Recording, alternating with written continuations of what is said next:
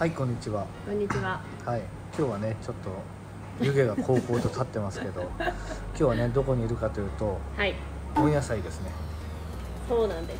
温野菜。多分僕らの動画では初めてかな。そう、初。ね、今ほんと久々に来たけどさ、メニューめちゃめちゃ増えてるよね。しかも単しゃぶがある。ね、早速なんですが、はい、今回のだしは極みだし。そう、極みだしとカツオ系のね、極みだしと、あと薬膳にします。そうで、タン、お野菜と、今ね、ここに積み上げられてるのがタンで、これ牛イベリコ豚。はい。でこれをね、早速食べ放題でどんぐらい食べれるのか分かりませんけど、はい、早速食べていきましょう。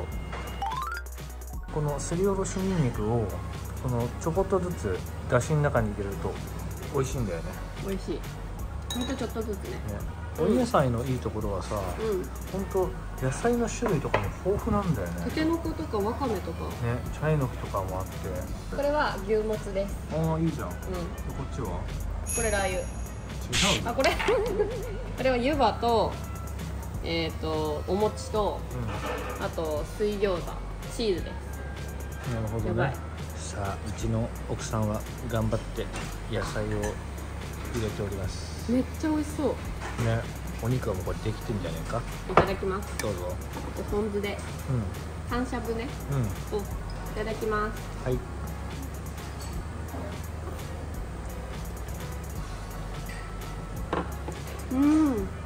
美味しい。めっちゃ美味しい。めっちゃ美味しい。食感あって、タンの感じ。ああ、いいね。あと味も美味しい。俺はちょっとね、ネギを混ぜていただきましょうか。いいね。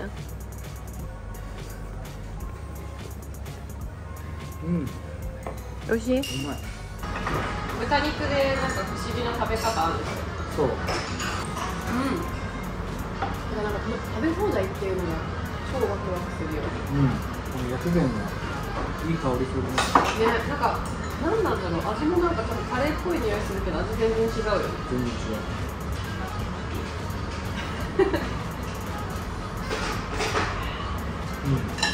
全然違う。この卵に塩コショウ。結構入れる。このぐらい入れちゃうんですよ。で、トグじゃん。トギーニ。これ豚肉がいいとかある。そう、豚肉。豚肉入れてない。この食べ方で初めて食べる。俺もさ、前回沖縄行った時に、こういう風に食べるお店があったのよ。食べてみたらびっくり。美味しい。めちゃうまい。すいません、ありがとうございます。チーの方が多分ちょっと場所が足んないと思うの。塩コショウだよ。まあ、知ってるだろ。塩コショウが足んない。そんな入れるの？いただきます。びっくりするぐらい入れた方がうまい。いただきます。どう？ちょうどいい？うわ、ご飯欲しい。めっちゃ美味しい。これご飯ですな。うまいな。一緒だね。これマジで。びっくりした。ご飯もらう？豚肉の追加。頼みますか？だって一皿しか頼んないでしょ。新しく豚肉を追加しましょう。なんとね、俺の好きなじゃがいもに塩辛が乗っかってるやつ。それが来てしまいました。どう？見してちょっと。おお、濃厚そうだね。バターも乗ってんでしょ、だって。間違いない？間違いない。ちょっと顔似てるし。いや、間違いない。ちょっと顔似てるし。うまっ。美味しい？間違いない。スープをね、追加していただきました。結構グツグツ。もう一回やるよ。イベリコ豚。豚肉。はい。で、しゃぶしゃぶして。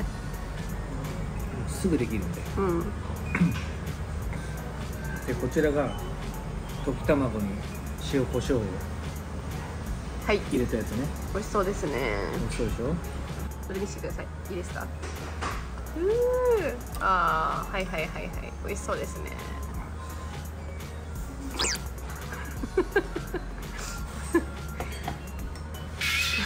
てかさ、今日の動画さ、終始湯気が本当だよ。いけるね。最高。美味しい？うちの奥さんも豚肉を入れます。はい、でもカッカッカッ絡めてすぐ飯、オンザライス、オンザライス。オンザライスってなんだっけ？ご飯に乗っけるの。あ、乗っけんの？うん、ちょっと待って、じゃあいくよ。そうなりました。はい、スピード勝負が入ってる。いきます。そしてご飯を入れる。何やってるの？かっこもかっこも。そういうことだよ。そういうことなんだよ、俺が言いたいのは。な？わかんで？やばい。頼むぜ。この食べ方はやばだろう、師匠。い。うん。食べた？いや、まだだよ。何やってんだよ。うまいぜ。うまいぜよ。この卵ので食べるやつが本当に美味しい。これぜひ皆さん試してみてください。これマジで。でもさ、それがあるから薬味のところに卵ってあんの？あ、違うか、すき焼きのか。いいでしょ。考えてもさ、冗談はやめてくださいよ。そっか。なんで卵あんだろう。すき焼きだしがあるんだから、そのための卵です。基本はね。そうだろうね。豚肉で卵を食べるっていう概念があんまり多分ない人もいると思うから、ぜひね、試したことない人はね、試してみられたいです。驚きのうまさ。ご飯にめちゃめちゃ合う。沖縄でミルクっていうお店の豚しゃぶの有名なお店があるんですよ。でそれが全国にさ何店舗かあって、俺らでいうと近いところでいうと茨城にもあるの。あ、そうなんだ。そう。でそこをね、いつか連れてって、まあそこにっていうか、まあ沖縄でまあぜひ食べてもらいたいからね、千鶴さんに。何言ってんの？何引き出しちゃってんの？結構あんまり勧めたのにさ、やりたがるの。みたいなさ。普通のポン酢とかごまだれよりもご飯にすごく合う。しかも、豚肉と卵だから、一見さ、ヘビーなんじゃないかって思うでしょ。さっぱりしてるよ。そう、それを塩コショウ入れることによってさっぱりしちゃうんですよ。本当にさっぱりしてる。さっぱりしてる。沖縄で行った時も多分卵3、4個分ぐらい食ったよ。肉もさ、こんなでかい皿で食うんだけど、でまた薄切りにされてるから、全然ヘビーじゃない。すぐしかも火通るし、いくらでもいけちゃう。わあ、いいな。今回も行くの？近々また仕事でね、沖縄にね。沖縄に僕だけ行くんで、行くか行かないかはあなた次第です。結局聞いてないからうち次第じゃない。あ、そっか。違うか。しゃぶしゃぶなんてだってあれだよ。なんだっけ。あの時以来じゃない。旅行なし。あ、そうだね。外食でってなったらね。ずっと気になってたこと言っていい？ね。つくねがずっとそこにある。ちょっと待って、忘れてた。誰も手をつけよう。誰も手をつけようとしてそない。れつくね美味しいんだよ。なんか入ってて。大丈夫そこ。もうちょっとそれなんだ。よし、食べるぞ。完璧だよ。美味しそう。目標はね、今日ね、2人で100皿目指してたんだけど、うぬぼれんじゃねえよって。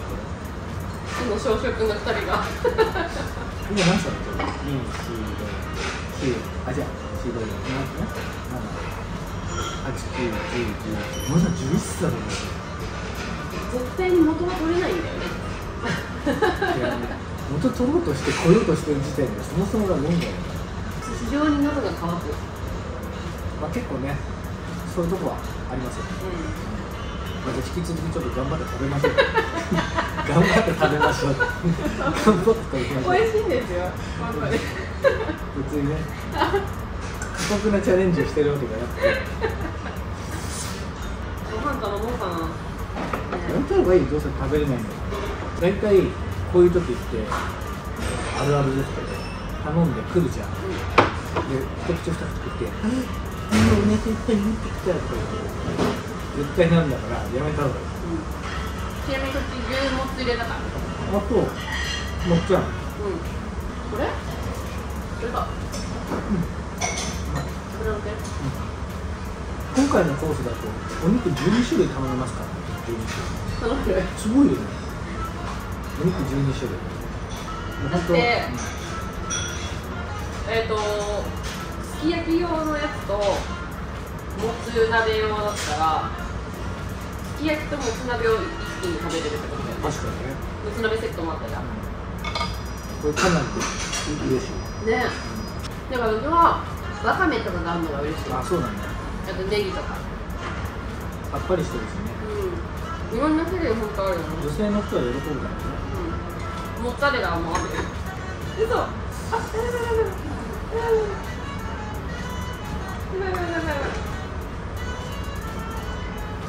ちょっと待って。NG に絡ませないといけない。うわ。